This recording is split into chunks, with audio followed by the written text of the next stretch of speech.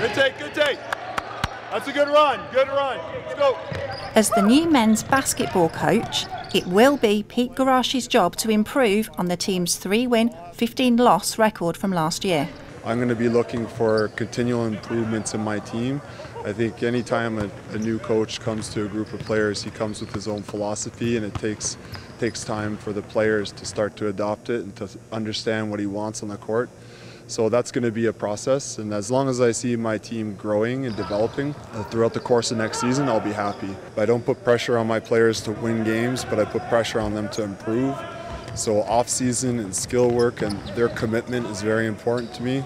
If I have a student athlete for 5 years, I know I can make a lot of gains in their game, but they have to be willing to put forth the effort to get better. So I'd say I'm a development coach. I try to teach the game as best as I can, and I try to stay away from the yelling and screaming. Long term, I want this team to be competitive, not only in the Canada West, but nationally. I mean, I think every coach should have that goal to get on the national scene, and long term, I'm looking to build a solid program that will be able to compete with anyone in this country. Guarasci brings both playing and coaching experience to Kelowna and feels that the university and the city will be able to attract top-notch talent. I coached MacEwan as a head coach last season in Edmonton.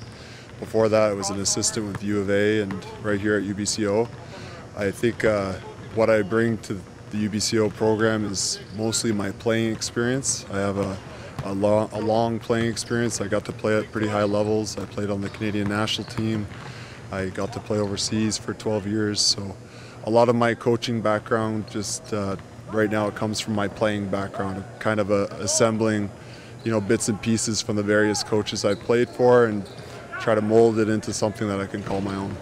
Here in Kelowna, it's an interesting place because I see a lot of potential. It's a great university, great academic institution. It's a great city. I think it'll be very attractive to a lot of players once we get ourselves on the map in the CIS scene. I see a lot of growth and potential, and I'm excited to just kind of put us on the CIS landscape and get some interest generated and see where this program can go. So far, the new bench boss liked what he saw at his first mini-camp.